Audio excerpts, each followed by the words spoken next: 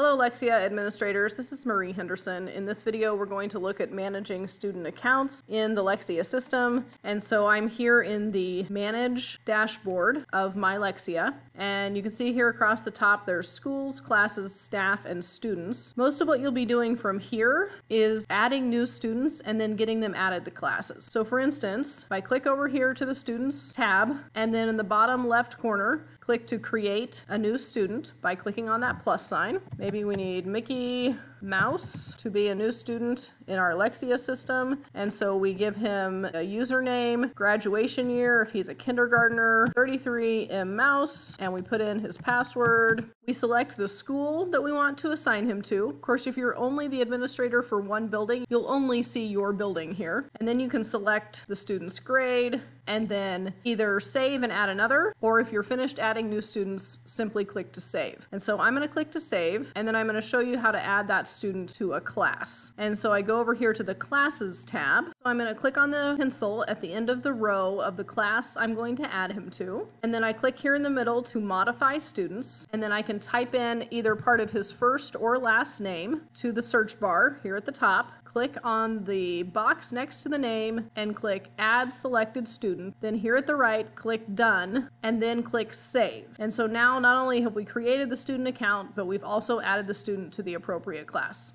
As always, if you have questions, please don't hesitate to reach out. Thanks and have a great day.